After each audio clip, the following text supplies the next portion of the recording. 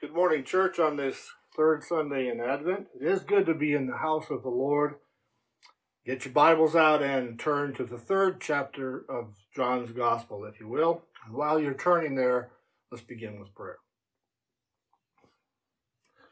Father, we come to you again this morning with our Bibles open before us, praying that you would enlighten us and fill our hearts with your Spirit. May your word continue to transform us more and more into the image of your Son, for it is in his name that we pray. Amen. Lily Harley was an actress, a singer, a dancer who performed in the music halls of London's East End since the time that she left home at the age of 16. She desperately wanted to make the leap to the big stage in the West End and become a serious and well-paid actress. But one night, while performing at the Aldershot, a well-known music hall, her voice cracked. It was so bad that the audience booed her off the stage as her 5-year-old son, Charles, watched in the wings. In fact, he finished the performance for her to rousing cheers and money being tossed up on the stage. Lily never recovered, and in fact, her life spiraled downward after that due to the effects of neurosyphilis on her body. She went mad and suffered crushing and debilitating headaches, but Charles only got better and better. In times of mental lucidity, Lily taught him everything that she knew. She was proud of her boy, and she harbored no feelings of jealousy or envy as he rose to incredible fame. And if you're wondering who this might be, it might be helpful for you to know that Lily Harley was a stage name for a woman named Hannah Harriet Pedlingham Chaplin. Hannah never made it big, but she paved the way for her son, who by now, you've guessed, was Charlie Chaplin. In a much grander and more important way, our gospel this morning begins to shed light on the ministry of Jesus as it expands, and the ministry of John the Baptist as it begins to diminish. And what our text clarifies for us this morning is that in God's sovereign plan, John's ministry actually overlapped that of Jesus for a time. In the 4th chapter of Matthew's Gospel, you remember that Jesus had been led up by the Spirit into the wilderness to be tempted. We pick up at verses 11 and 12. Verse 11, the devil left him, and behold, angels came and ministered to him. Verse 12, now when he heard that John had been arrested, he withdrew into Galilee. And what I want for you to see is that there was some time that elapsed between verse 11 and verse 12. Time for both Jesus and John the Baptist to be conducting ministry at the same time. The Bible says that John had not yet been put in prison. Now, John had been at the height of his popularity, right? This dirty, bug-eating, camel hair-wearing rock star from the wilderness was attracting folks from all segments of society. Some people said that he was Elijah incarnate. Herod himself was listening and was fascinated by him. The very man who would put him in prison and chop his head off. And the odd thing is that John's message was, repent, for the kingdom of heaven is at hand. It's not exactly a popular platform, certainly not today. But quoting the prophet Isaiah, he made it clear what his ministry was to be. Prepare the way of the Lord. Make his path straight. So folks had to be thinking, well, this guy must have something to do with the coming of the Messiah. Now, it's no coincidence that John was associated with the wilderness, in his case, the wilderness of Judea. And you'll remember that it was in the wilderness that God revealed himself to Moses, gave the law, and entered into covenant with Israel. It was in the wilderness where God's people wandered for 40 years before they entered the promised land. The wilderness was where David and Elijah had taken refuge. And it was to the wilderness where Jesus had been led away to be tempted. So looking at verses 22 and 23, isn't it ironic to note that it's now Jesus who is conducting his ministry in the Judean wilderness, and while John is in Galilee, north of Judea. The Bible says it was because there was much water there, and I'm sure that was true, but I also think that John had a much nobler intent than getting the water level just right. John knew his place. He clearly understood and accepted his lesser role. He knew how to stay in his own lane, as we would say today. Pastor Alistair Begg once said, "There is no ideal place in which to serve God except in the place in which he sets you down." After the Passover, Jesus and his disciples came into the land of Judea, meaning that they left Jerusalem for the surrounding countryside. And Jesus began his preaching and baptizing ministry, although John 4:2 tells us that he didn't personally baptize, only his disciples did. But even as Jesus' ministry was still gaining momentum, large crowds of people were still coming to John and being baptized. Oh, the crowds were beginning to get smaller, to be sure. And John's followers were clearly troubled that their master's popularity was waning. And so they come to him in verse 26 and they say, "Rabbi, you remember that dude that you were with beyond the Jordan, the one you've been talking about so much? Well, he's baptizing down the road a bit, and everyone's going to him. He's taking all our sinners away." And John fell down and had a hissy fit. No, he didn't. He was just checking to see if you're paying attention. No, he very quietly answered, "A man can receive only what is given him from heaven."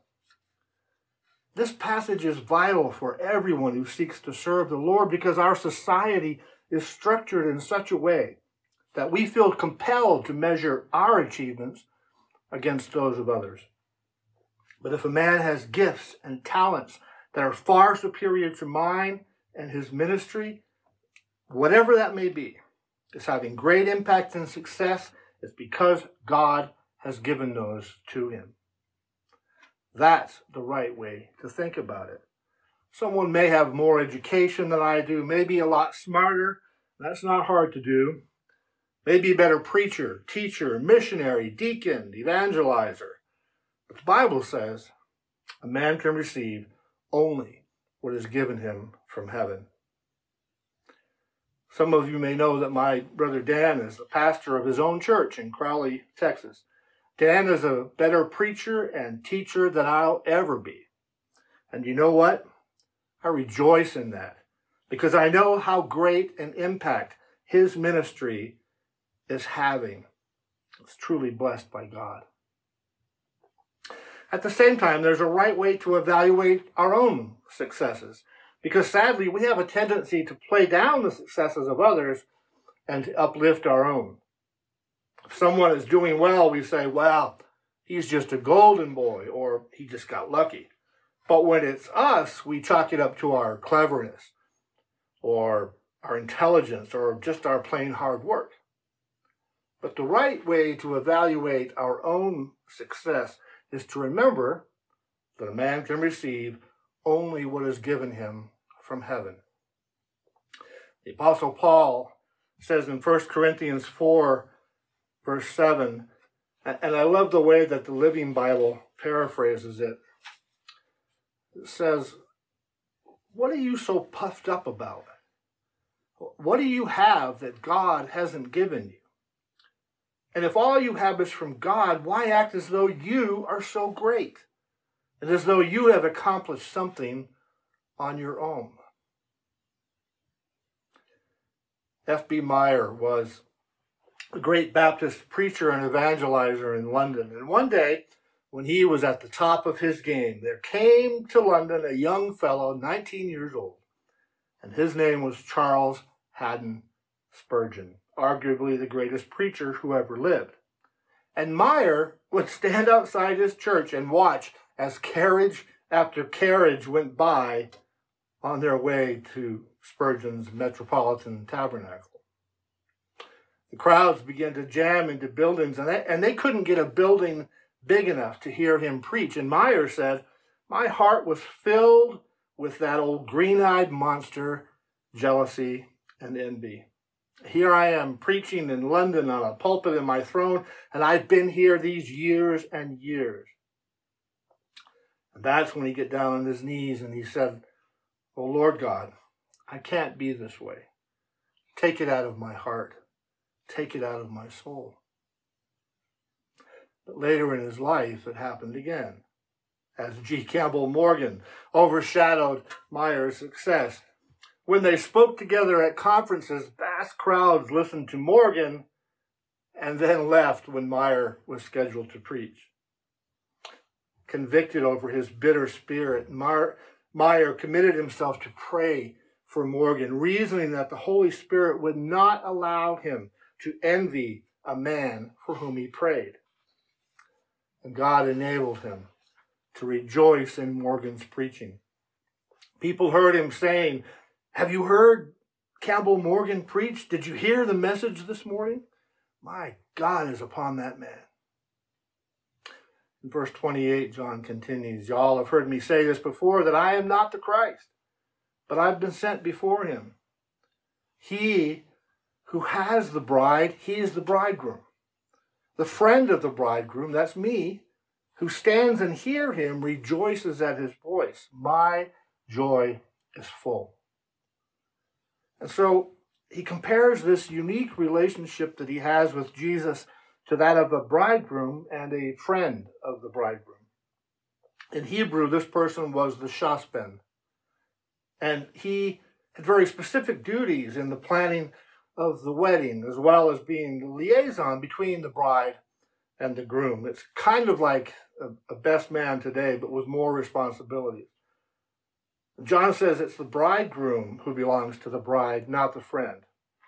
The shaspen's final act was to guard the bridal chamber and allow only the bridegroom in. Since it was usually dark, the friend would recognize the bridegroom's voice, and once the bridegroom was let in, his job was done, and he left rejoicing for his friend. Now, that's a wonderful way to view our work. We are satisfied when we do what we are called to do, not how it compares to others and what they are called to do. John the Baptist said he found his fullness of joy in his master's voice. And today we find joy in Christ because as members of the church, we are the bride of Christ. What this tells us today is that the proper attitude toward fellow believers who overshadow our efforts is to share the joy of their accomplishments, just like the friend of the bridegroom, the shaspen. Verse 30, "He must increase, but I must decrease." William Carey was known as the father of modern missions for his incredible work in India. But as he lay dying, he turned to a friend and he said, "You know what? When I am gone, don't talk about William Carey. Talk about William Carey's Savior. I desire that Christ alone might be magnified." That was the spirit of John the Baptist as well. He must become greater. I must become less. My dear friends, so that more and more people may come to know Jesus as Lord and Savior, will you pray for my ministry as I pray for yours? Bow your heads with me, please. Father, thank you for placing us where you will, so that we might engage in ministry that is productive for the spread of the gospel. May our actions bring glory to your name. Keep us from all envy and jealousy, as we remember that all that we have is from you. Help us to rejoice in our brothers and sisters who may do ministry better than we do. Bless us and keep us now, for we pray it in the mighty name of Jesus. Amen.